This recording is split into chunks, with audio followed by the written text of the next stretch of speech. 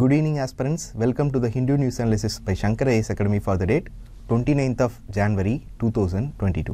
These are the list of news articles we will be discussing today. Today, before starting the daily news analysis, we will discuss one previous year prelims question and one previous year mains question. I have chosen both the questions, the prelims and the mains, from the static part of modern India. I chose this topic because as prelims is approaching, I want you guys to brush up on your static part.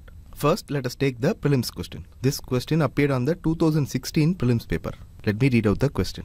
The plan of Sir Stafford Cripps envisioned that after the Second World War, this is the question. The statements given are: first statement, India should be granted complete independence. The second statement, India should be partitioned into two before granting independence. Third statement, India should be made a republic with the condition that she will join the Commonwealth. Fourth statement, India should be given dominion status. See, this is a very easy question. I am very sure everyone will be aware of the answer. The correct answer here is option D, India should be given dominion status. So, in the context of this question, as a revision, we will discuss everything about Cripps mission. Okay, that is its background, its significance, and why the Cripps mission failed. First, a little bit of background. We know that in 1939, World War II started when Britain and France declared war on Germany when Germany invaded Poland. The viceroy at that time in India was Lord Linlithgow. See, Linlithgow declared that British India would take part in the war in support of the British Empire. He did so without consulting the Indians. This move of Linlithgow angered many. See, we Indians were angry because of our previous experience during World War I. During World War I, Indians supported the British war efforts, hoping to get concession after the war.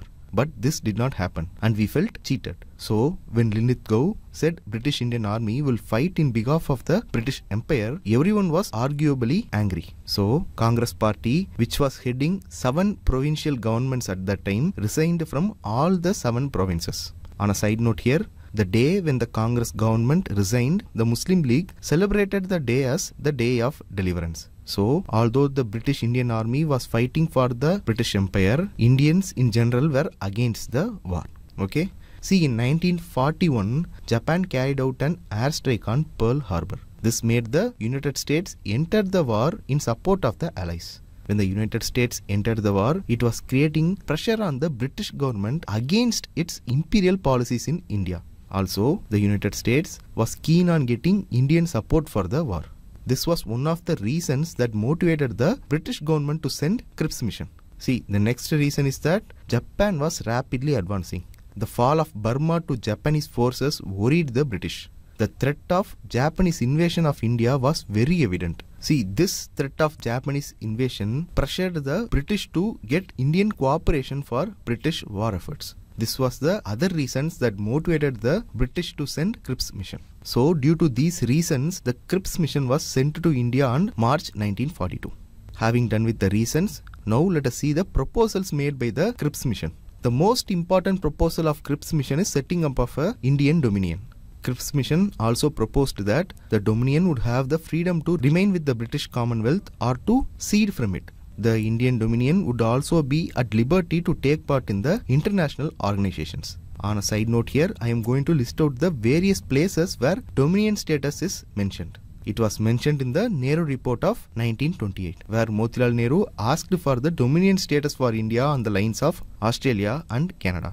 Then, the dominion status was again mentioned during the Calcutta Congress session of 1928.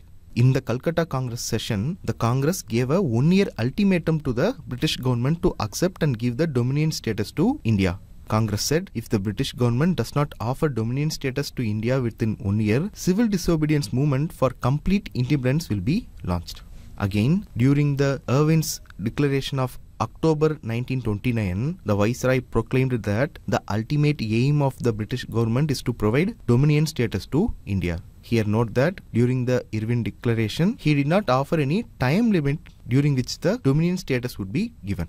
Then, during the Delhi Manifesto of 1929, the national leaders proposed that the purpose of the Round Table Conference should not be to determine whether and when to give the dominion status, but to formulate a solid plan for the implementation of dominion status. So, in the Delhi Manifesto of November 1929 also, the dominion status was mentioned. Then again, in August of 1940, Lord Linlithgow announced dominion status as the objective for India. And again, like we discussed, it was mentioned during the Cripps mission. See, the Dominion status was also mentioned in the Mountbatten Plan of 1947. Here, it was proposed for the immediate transfer of power on the basis of grant of Dominion status to the Indians. Okay. Finally, Dominion was again mentioned in the Indian Independence Act of 1947. The act here proposed for the creation of two independent dominion of India and Pakistan. See, these are the places Dominion status is mentioned. I think I have covered everything. If I have missed something, just post it in the comment section. Okay. Now coming back, we saw that the Cripps mission proposed for the setting up of an Indian dominion once the war gets over. The mission also said that the Dominion also had the right to be with the British Commonwealth, or it has the right to cede from the Commonwealth. See, this right to cede from the Commonwealth indicated that in the future full sovereignty would be provided. Next, the mission proposed that a constituent assembly would be formed to frame a new constitution for the country. This assembly would have members elected by the provincial assemblies, and in the case of princely states, the members would be nominated by the princes. See, this was the first time it was mentioned that Indians could form their own constitution. The next is that the mission also said that any provinces unwilling to join the Indian Union could form a separate union and have a separate constitution. See, this provision is important because this proposal of giving freedom to the provinces to be a separate union turned out to be the model for the country's partition in 1947. The mission said until the new constitution is formed, the defense of India would be under British control and the power of Governor General would remain the same. Finally, the Cripps mission also ensured that the rights of the minorities would be protected. See, these are some important proposals of the Cripps mission. We know that the Cripps mission ended up a failure. The failure of the Cripps mission resulted in Mahatma Gandhi initiating the Quit India movement in August 1942. So, now we will see why the Cripps mission ended up a failure. See, the Indians considered the proposals of the Cripps mission to be more conservative, while the Britishers considered the proposals of the mission to be more radical. This was the main reason for the failure of Cripps mission. The Indian National Congress specifically rejected the mission due to the following reasons. First is that the mission gave right for the provinces to form separate union. The INC thought this provision could lead to balkanization of India, so it opposed the Cripps mission. Again, the next is that the Indian National Congress opposed the proposals of the Cripps mission because there was no provision for the sharing of defense-related powers with Indians. Also, the proposal mentioned that the Governor General would continue to have the power. The INC just wanted the Governor General to act as a constitutional head. This was also the reason for the INC not accepting the Cripps mission. Okay. Finally, the Indian National Congress opposed the proposal because it lacked a concrete plan for the immediate transfer of power. So, these are the reasons why the Indian National Congress opposed the Cripps mission. Now, we will see why the Muslim League opposed the Cripps mission. Okay. Actually, they opposed the Cripps mission for different reasons. First is, the Muslim League was against the idea of a single union for India. The next reason is that the Muslim League did not like the procedure in which the Constitution Assembly is to be created. So, the Congress and the Muslim League opposed the Cripps mission. See, including them, the Hindu Mahasabha also opposed the Cripps mission because the Hindu Mahasabha was against the provision that gave the rights for the states to cede or separate from the Indian Union. Finally, the mission also failed because there was a clear lack of support for it from the Viceroy Linlithgow, the British Prime Minister at that time Winston Churchill, and the Secretary of State for India Leo Amery. This is all you have to know about Cripps mission. I think I have covered every nook and corner of it, and with this discussion I am sure you would be able to answer any question asked from the Cripps mission part. Before moving on to the mains question discussion, I want a suggestion from you guys. In my future discussions, if I am doing a discussion based on previous year prelims question, should I cover it like today? That is, take one question and discuss the entire topic elaborately, or instead, should I limit the discussion and focus on covering 3 or 4 questions? Okay?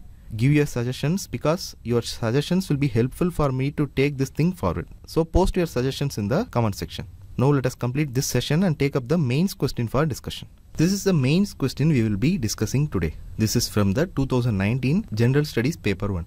This question is also from the static part of modern India. Let me read out the question. The 1857 uprising was the culmination of the recurring big and small rebellions that had occurred in the preceding 100 years of British rule. Elucidate. See here, the key word is elucidate. See, elucidate actually means to explain clearly.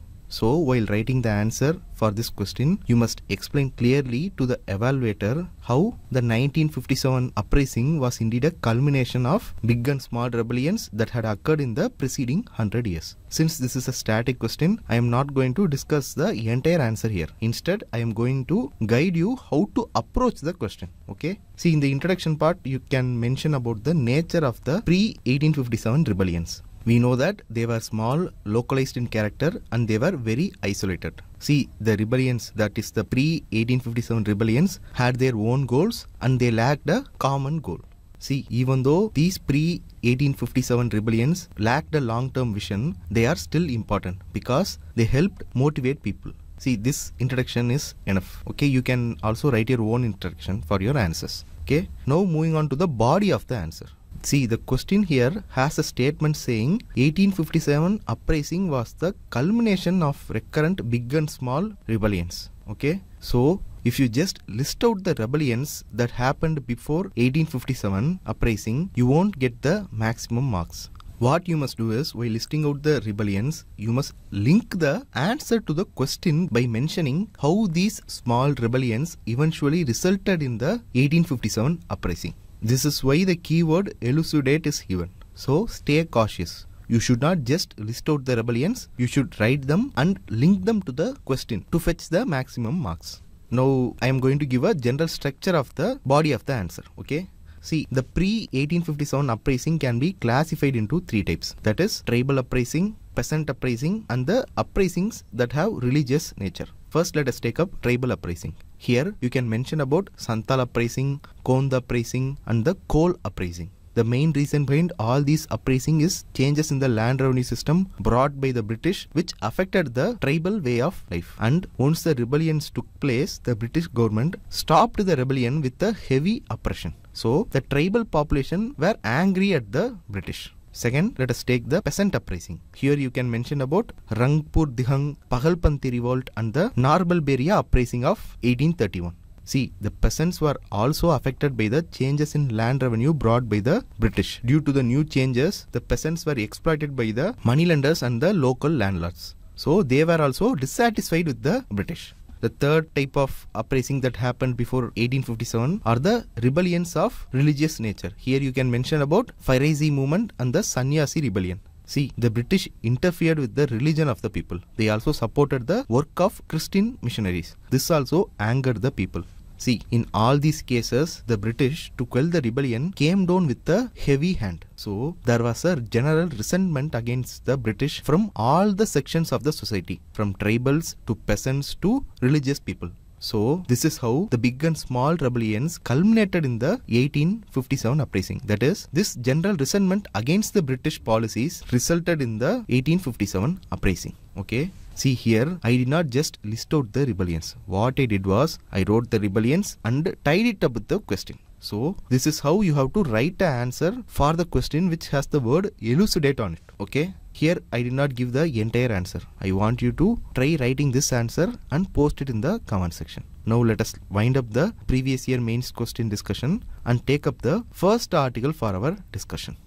See this article here, it says that banks are planning to transfer the non-performing assets to the National Asset Reconstruction Company Limited, that is NARCL, or the bad bank. It is set up to help resolve the stress faced by the banks. The article says that 15 non-performing assets or accounts worth rupees 50,000 crores are to be transferred to the NARCL. And also, according to the article, approvals have been received for setting up of the NARCL and the India Debt Resolution Company Limited, that is IDRCL. Okay. So, this is the crux of the article given here. In this discussion, let us see about NARCL and IDRCL in detail. The syllabus regarding this discussion is highlighted here. You can go through it. First of all, what is a bad bank? See, a bad bank is a bank set up to buy the bad loans of another financial institution. The entity or institution holding significant non-performing assets will sell these holdings to the bad bank at a set market price. By transferring such assets to the bad bank, the original institution may clear its balance sheet. So, this is exactly what banks are planning to do according to the article we have taken here. So, with this understanding, let us see about NARCL. See, the plan to form a bad bank to clean up banks' balance sheets was announced in the Union Budget last year, that is 2021. The new entity is being created in collaboration with both public and private sector banks. The NARCL has been incorporated under the Companies Act and has applied to the Reserve Bank of India for license as a Asset Reconstruction Company or ARC. Under the new structure approved by the regulator, that is the Reserve Bank of India, the bad bank, that is the NARCL, will acquire and aggregate the bad loan accounts from the banks, while the India Debt Resolution Company Limited, that is IDRCL, will handle the resolution process under a exclusive agreement. Okay. See, what is the role of these two bodies? Under the new framework, banks will aggregate and consolidate stressed assets with NARCL for resolution. Here, stressed assets mean non-performing assets. Public sector banks will hold 51% ownership in the NARCL. NARCL will acquire fully provisioned stressed assets by making an offer to the lead bank in a consortium of lenders. And once the offer is accepted, NARCL will engage with IDRCL for management and resolution of the stressed assets. In IDRCL, private entities will maintain 51% ownership with the government holding the rest. Okay. The NARCL will acquire the stressed assets of about rupees 2 lakh crore in a phased manner. The stressed asset will be acquired through a 15% upfront cash payment and 85% in the form of security receipts. For this purpose, the cabinet cleared the proposal to provide a government guarantee worth rupees 30,000 crores to security receipts issued by the NARCL. The difference between the face value of the stressed asset from the realized value from the sale or the liquidation of asset represents the guarantee offered by the government. The guarantee will be valid for a period of 5 years. Now you may think, why such a guarantee is given by the government? See, it is done to impart credibility and to provide for a contingency buffer. And now we will see what the IDRCL will do. See, IDRCL is a service or a operational entity established to manage the stressed asset and engage with market professionals including turnaround experts. Stressed assets acquired by NARCL will be managed by IDRCL for price discovery and value addition. So, to simply put, NARCL will acquire and aggregate the stressed assets, and the IDRCL will handle the resolution process of the assets by doing value addition. Now, we will see the significance of the bad bank. See, basically, if a bank has a high non-performing assets, a large part of its profits would be utilized to cut losses. As a result, any bank with more non-performing assets is likely to become more risky, and it would be less willing to lend money to the borrowers. This in turn will make it difficult for the businessmen and customers or consumers to take loans from the banks. This affects the overall functioning of the economy. Okay, because people are not able to get credit from the bank. See, moreover, in India, a large portion of non-performing assets is with the government-owned public sector banks or the PSBs. In the past, the government has issued more capital to take care of the non-performing assets problem and to improve the financial health of the public sector banks. So, this means government will have very less money for other welfare schemes. So, this is also a issue associated with non-performing assets. See, as per the World Bank data, the share of NPA to the gross loans in India is significantly high compared to the developed Western economies. Look at this image here. See, when compared to other economies like United States, the United Kingdom, Germany and China, India's NPA is significantly higher.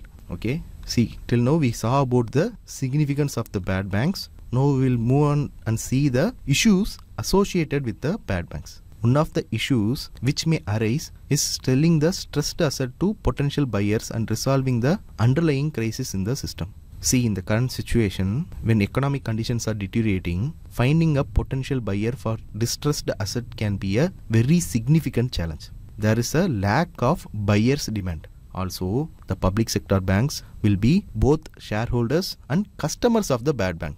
Okay, and it will lead to the danger of bad bank being a means to shift bad debt from one book, that is from the public sector bank, to the other book, that is the bad bank's book. Okay, and the next key challenge includes the need for rapid, reliable data collection and analysis, because there is actually a lack of reliable data collection and analysis. Okay, it requires financial as well as more manpower.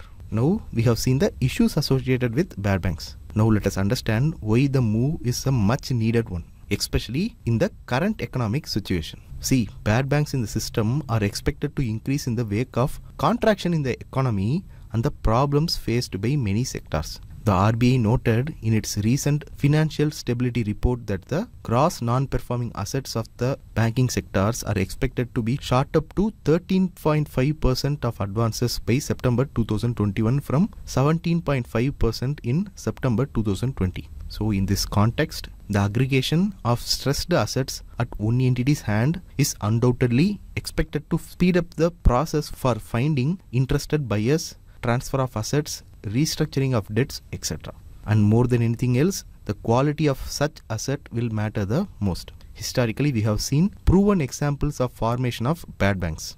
Plenty of it relied on the evolving socio-economic and political conditions of the country. See, as India recovers from its hardest economic hit due to COVID-19, the challenges going to be faced by the bad banks are not going to be easy. But if tackled properly, this could provide a much needed momentum to the entire banking sector. So, a fully professionally run bad bank funded by the private lenders and supported by the government can be an effective mechanism to deal with the rising non-performing assets.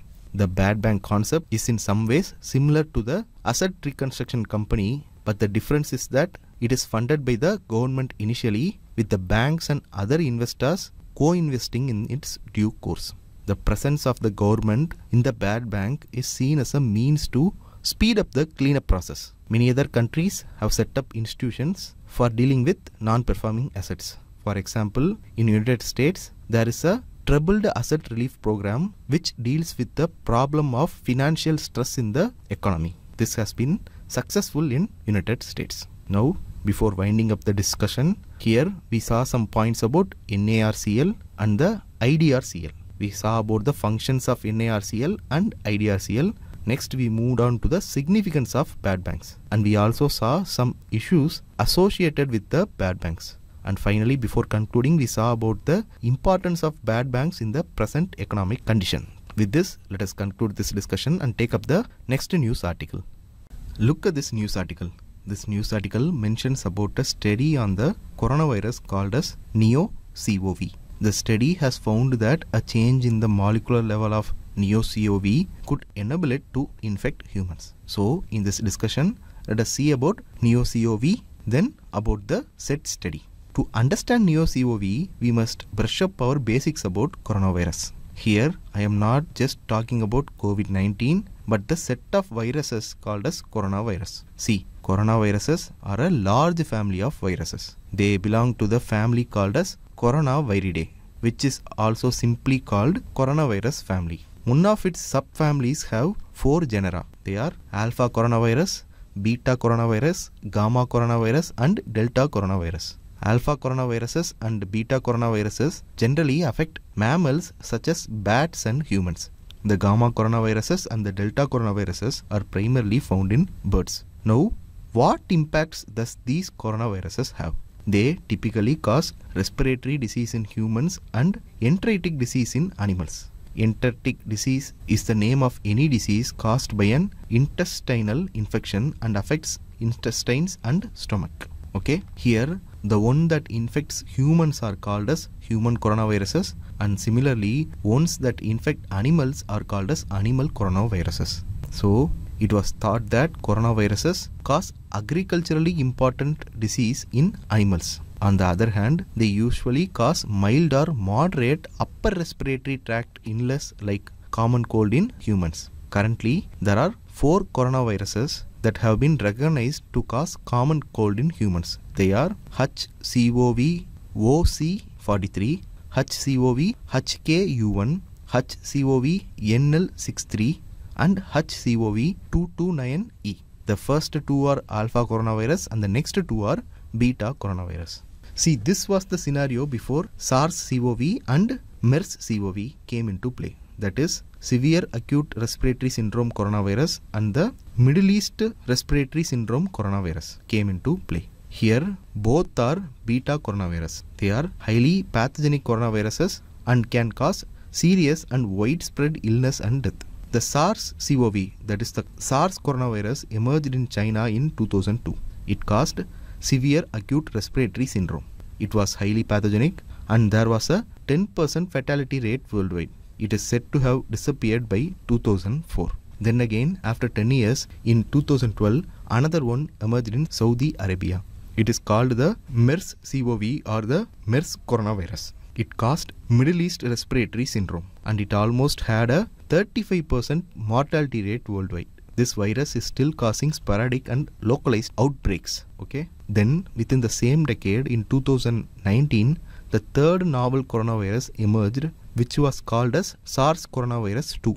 It causes coronavirus 2019, that is COVID-19. This one emerged in China and it is still causing global pandemic with its variants. Okay. The fact to be noted here is that many of these human and animal coronaviruses appear to have origins in a variety of bat species. See, we have heard that bats are natural reservoirs of viruses and harbor a variety of viruses. Now, many of these viruses in bats can cause diseases in humans and diseases in agriculturally important animal species. For example, Lysa virus causes rabies, filovirus causes Ebola, and Henipa viruses cause Nipah. Okay, and over 200 novel coronaviruses have been identified in bats. Particularly, bats are major host for alpha coronaviruses and beta coronaviruses. Even the SARS coronavirus and the MERS coronavirus have their origins in bats. And the one that causes common cold, that is H coronavirus NL63 and the H coronavirus 229E, are thought to have origins in bats. This map provides you a bat-associated and presumably bat-associated emerging infectious diseases around the world. Okay, just go through it. See, several MERS-related coronavirus are found in bat species. Sometimes they are called bat coronavirus. One among them is neo coronavirus or the neo CoV. Note that at the genetic level, neo coronavirus is closer to MERS coronavirus than other bat coronaviruses. There is 85% identity at the whole genome level. So, it is also a beta coronavirus. Therefore, it is also deadly and dangerous like MERS coronavirus. But now, why is it suddenly in news? See, researchers have found that after some molecular changes, the neo coronavirus can also efficiently infect human cells using the same pathway like the SARS coronavirus 2, that is COVID-19. So, what is the way used by the SARS coronavirus 2 to infect human cells? It is the ACE2 receptors. See, here ACE2 stands for angiotensin converting enzyme 2. Okay, it is expressed in humans and animals. When it is present in humans, it is mentioned as HACE2. Okay, it is expressed in various human organs, mainly in cell membranes of heart, kidney, lungs, arteries and intestines. It is said to play an important role in regulation of cardiovascular function, renal function and fertility. It is said to protect lungs from severe acute lung injury and kidney from kidney damage. Okay, it also play a role in regulating hypertension and electrolyte balance. Along with this, it also acts as a function receptor for SARS coronavirus 2. That is, it provides entry to SARS coronavirus 2, or we can say SARS coronavirus 2 sneaks into the humans through HACE2 receptors. In other words, we can also say SARS coronavirus 2 spike protein has a strong binding affinity to the HACE2 receptors. Okay, this is the problem. See, when SARS coronavirus 2 binds or sneaks in, it downregulates the expression of HACE2. This makes the ACE2 to forgo its protective effect in different organs. Thereby, it is unable to protect from severe acute lung injury, which it was able to do before. So, this results in higher infection and transmissibility of SARS coronavirus 2, which causes COVID disease. Okay. So, this is how ACE2 is related to COVID-19. Now the research study while studying neo-coronavirus have made some findings regarding ACE2 in bats and humans. They found that neo-coronavirus can efficiently use some type of bat ACE2.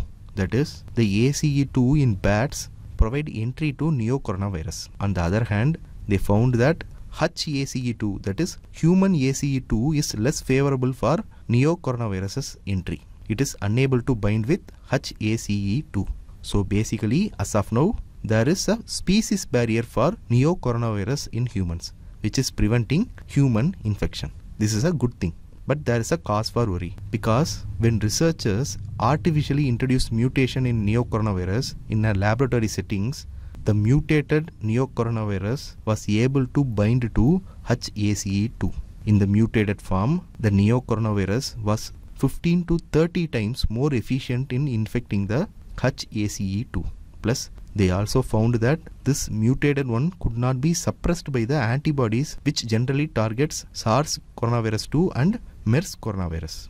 So, this poses a potential biosafety threat. So, in the future, if there is a natural mutation in neo-coronavirus that increases its ability to bind to HACE2, it may even lead to MERS coronavirus 2, resulting in both high fatality and a very high transmission rate. This was the findings of the study. Now, before concluding this session, in this discussion, we saw about basics of coronavirus, SARS coronavirus 2, MERS coronavirus, how SARS coronavirus 2 use the HACE2 receptors to infect humans, and we also saw some points about neo-coronavirus. With this, let us conclude this discussion and let us take up the next news article. Look at this editorial article. This article is with reference to the joint statement issued by India and the Central Asian Republics, that is CAR, at the end of the India Central Asia Virtual Summit, which was held on 27th January. During the summit, Prime Minister Modi and the Central Asian leaders discussed the next steps in taking India-Central Asia relations to new heights. This is the crux of this editorial. In this context, we will learn about the significance of Central Asian region for India and the challenges in the India-Central Asian region relations. We will also discuss some of the ways to improve India-Central Asia relations. The syllabus relevant to this article is highlighted here for your reference. Kindly go through it. Now let us start our discussion. See, Central region of Asia, which is called Central Asia, extends from the Caspian Sea in the west to the borders of Western China in the east. It is bounded on the north by Russia and the south by Iran, Afghanistan and China. The region consists of the former Soviet republics of Kazakhstan, Kyrgyzstan, Tajikistan, Turkmenistan and Uzbekistan. See, these 5 countries constitute the Central Asian Republics, which is CAR. Okay, the region is strategically vital for many countries like China, Russia, India, the United States and even Europe.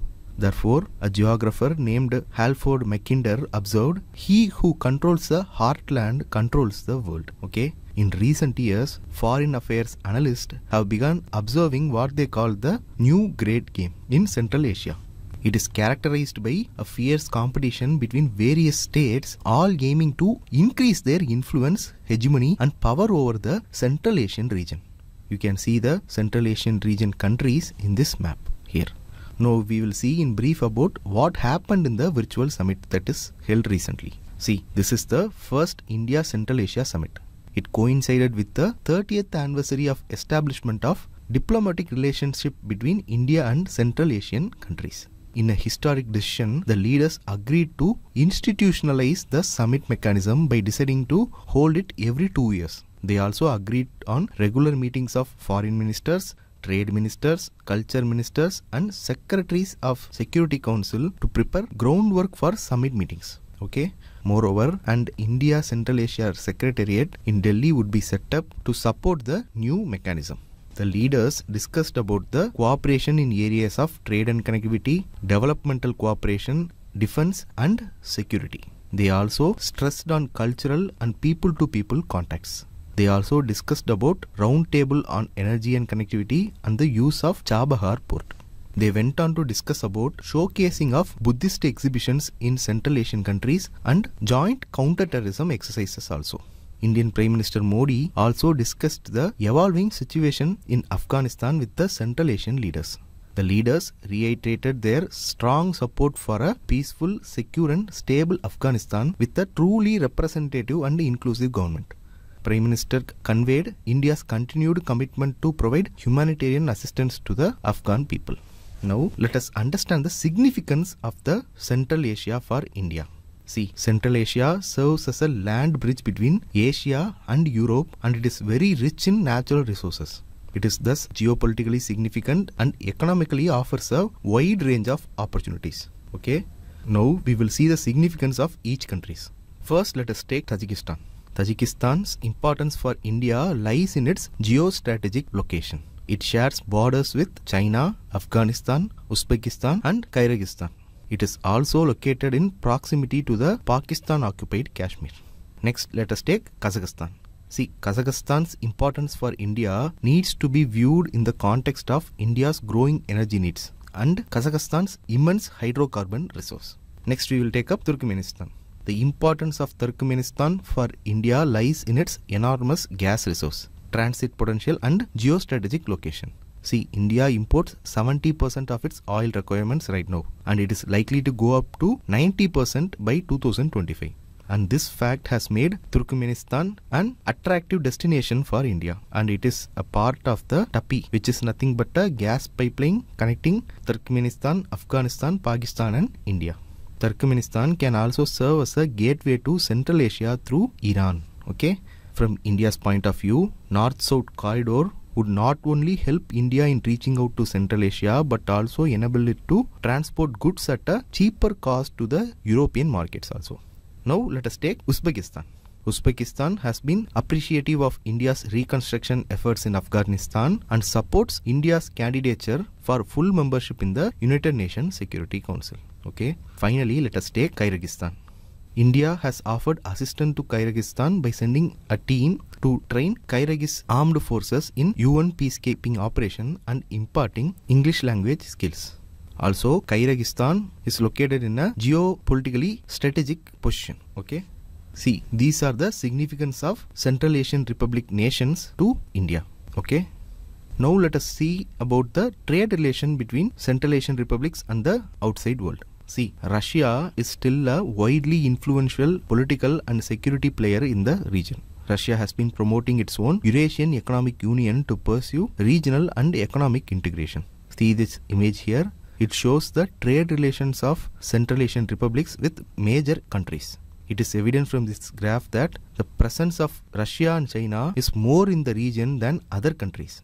India's trade with this region amounts to just $2 billion, owing to limited connectivity and low economic engagement. Okay. As India ascertains its position as one of the fastest growing major economies of the world, its increased engagement with the region can lead to mutually beneficial gains both in economic and strategic terms. The presence of multiple strong powers in the region offers options to the regional actors like India to balance external pressures also.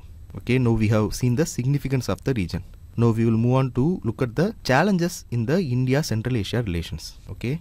To begin with, there is the problem of trade. See, as we discussed, India's trade with the region amounts to just $2 billion, which is a very small amount. And in that too, India spends mostly on Kazakhstan's energy exports to India. See, compare this with China. China Central Asian Republic trade figures exceeds $41 billion, which is over 20 times what India and Central Asian Republics traded. Apart from this, China also invested billions of dollars in the Belt and Road Initiative in the region. This is the first challenge. Now moving on to the second challenge.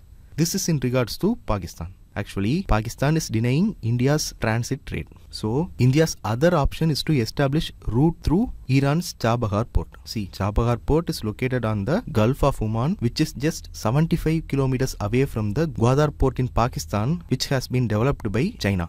The port serves as the only oceanic port of Iran and consists of two separate ports named Shahid Beheshti and Shahid Kalantar. Okay.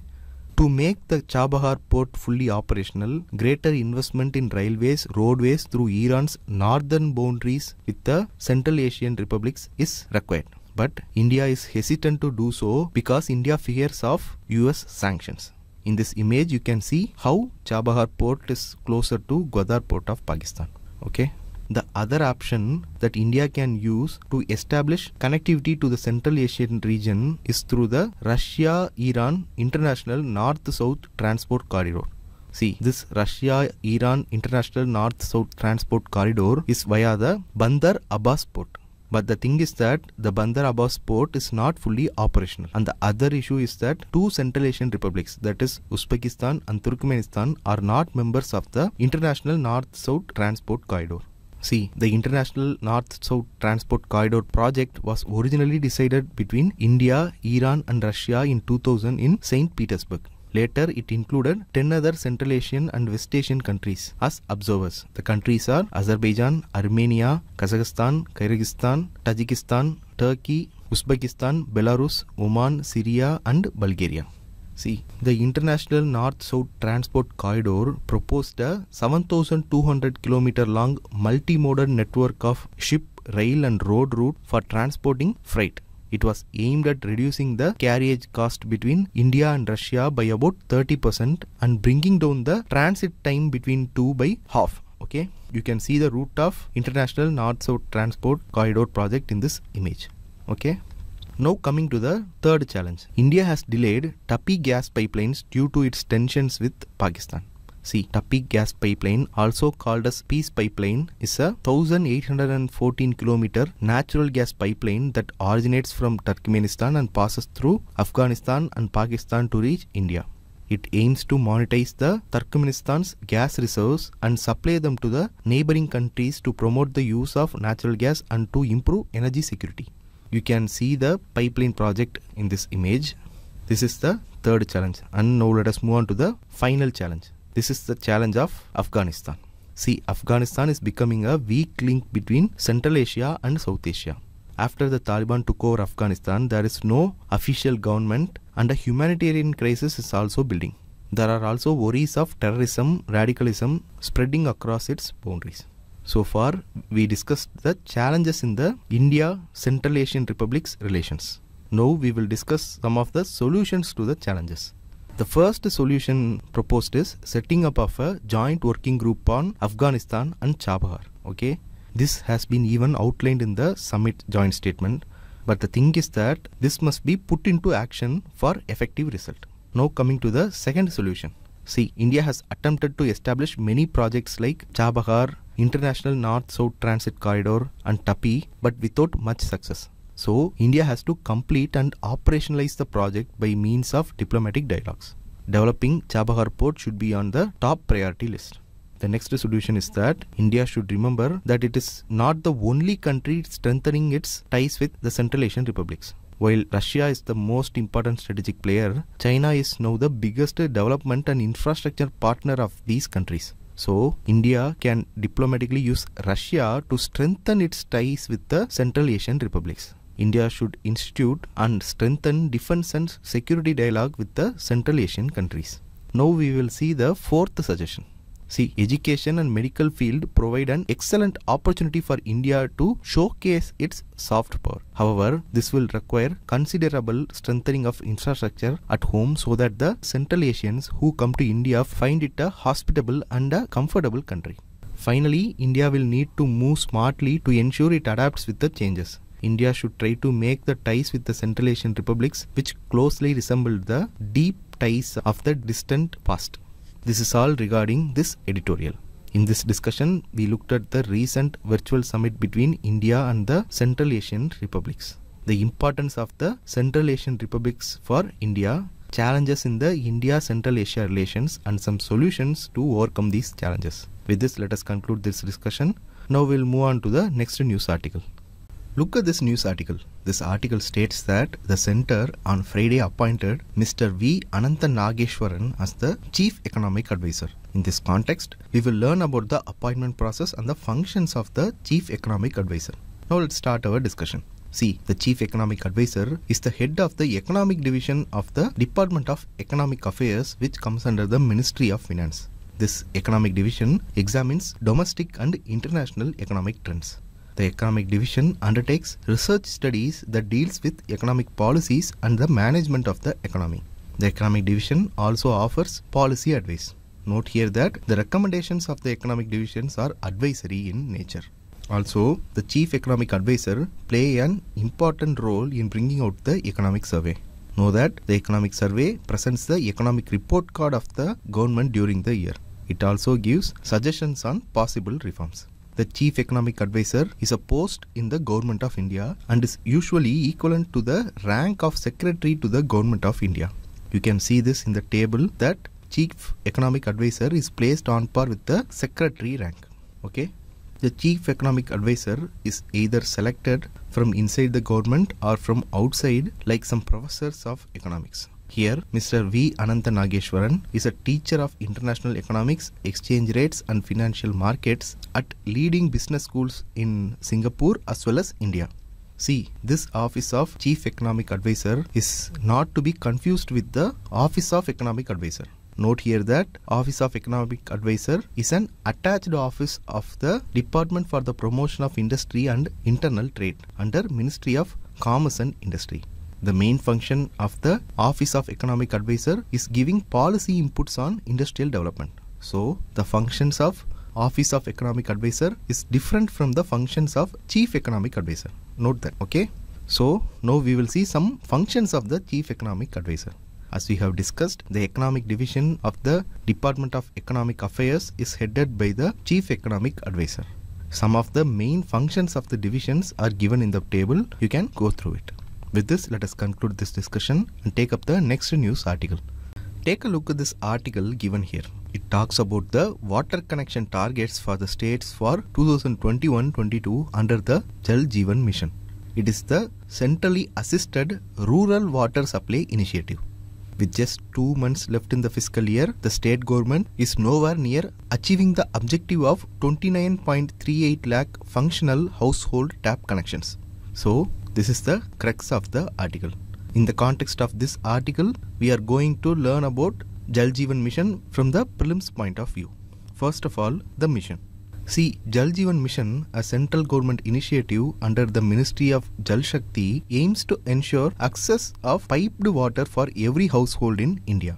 It is envisioned to provide safe and adequate drinking water through individual household tap connections by 2024 to all households in rural India. The Har Ghar Nal Se Jal program was announced by Finance Minister Nirmala Sitharaman in her budget speech of 2019-20. This program forms a crucial part of the Jal Jeevan Mission. The program aims to implement source sustainability measures as mandatory elements such as recharge and reuse through grey water management, water conservation and rainwater harvesting. The Jal Jeevan Mission will be based on a community approach to water and it will include extensive information, education and communication as a key component of the mission. See, you should know the significance of the scheme as well. As you know, already India is facing one of the most serious water crises. According to the Niti Aayog's Composite Water Management Index 2018, 21 Indian cities could face day zero in the coming years. Day zero here refers to the day when a place is likely to have no drinking water of its own. Bengaluru, Chennai, Delhi and Hyderabad are among the most susceptible cities. The report also says that 75% of the Indian households do not have drinking water on the premise and about 84% of the rural households do not have piped water access, and also water is not properly distributed where it is supplied through pipes. See, megacities like Delhi and Mumbai get more than the standard municipal water norms of 150 liters per capita per day, while other cities get less than 40 to 50 liters per capita per day. So, in the present scenario, the Jal Jeevan Mission's implementation is highly important. The component of Jal Jeevan Mission that deals with ensuring sustainability should be given more focus to ensure that there is no major water crisis in India in the near future due to climate change. See, in this discussion, we saw some important points about Jal Jeevan Mission. Then we saw the importance of Jal Jeevan Mission in present scenario. With this, let us conclude the news article discussion session. Now, let us take up the practice prelims questions. Let us take up the first question. This is a previous year question which appeared in the 2021 prelims paper. Let me read out the question. The term ACE2 is talked about in the context of. See, from our discussion itself, you can easily say that ACE2 is related to the spread of viral disease because it acts as a functional receptors for certain coronaviruses such as SARS coronavirus and the SARS coronavirus 2. But also remember, ACE2 has some positive functions also, like it plays a role in regulation of cardiovascular function, renal function and fertility. It is said to protect lungs from severe acute lung injury and kidneys from damage. The ACE2 also plays a role in regulating hypertension and electrolyte balance. From our discussion, we know that the correct answer here is option D, spread of viral diseases. Now moving on to the second question. This is a two-statement question. We have to find the correct statement. Okay. Let us take up the first statement. SARS coronavirus, MERS coronavirus and the neo coronavirus are beta coronaviruses. This statement is correct. From our discussion, we know that SARS coronavirus, MERS coronavirus and neo coronavirus are indeed beta coronaviruses that infect animals and humans. Okay. Now let us take up the second statement. SARS coronavirus and SARS coronavirus 2 spike proteins have a strong binding affinity to human angiotensin converting enzyme 2, that is HACE2. See, this statement is also correct. Along with SARS coronavirus 2, SARS coronavirus 1 also have a strong binding affinity to human ACE2. Since both the statements are correct, the correct answer is option C, both 1 and 2. Now moving on. See, this question is about Chief Economic Advisor or CEA. We have to find the incorrect statement. See, this is a very easy static question. We saw in our discussion that Chief Economic Advisor is the head of Economic Division of the Department of Economic Affairs, which comes under Ministry of Finance. And the Chief Economic Advisor play a key role in bringing out the economic survey. So, from the statements given here, we know that statement B and statement C are correct and statement A is incorrect. Since they are asking us to find the incorrect statement, the correct answer is option A. Now let us take up the last prelims question for today. This question is in regards to Jal Jeevan Mission. Here also two statements are given. We have to find the correct statement. Let us take up the first statement. Okay, it is implemented by Ministry of Rural Development. This statement is incorrect because the program is implemented by Ministry of Jal Shakti. Okay. Now let us take up the second statement. The mission of the program is to provide safe and adequate drinking water through individual household tap connection by 2024 to all households in rural India. See, this statement is correct because it is the mission statement or the vision statement of the program. The program aims to ensure access to piped water to every household in India. Since statement 1 is incorrect and statement 2 is correct, the correct answer here is option B, 2 only. The mains question based on today's discussion is here. Write the answer and post it in the comment section. If you like today's discussion, like, comment and share. And for more updates regarding UPSC preparation, subscribe to Shankar AS Academy YouTube channel. Thank you.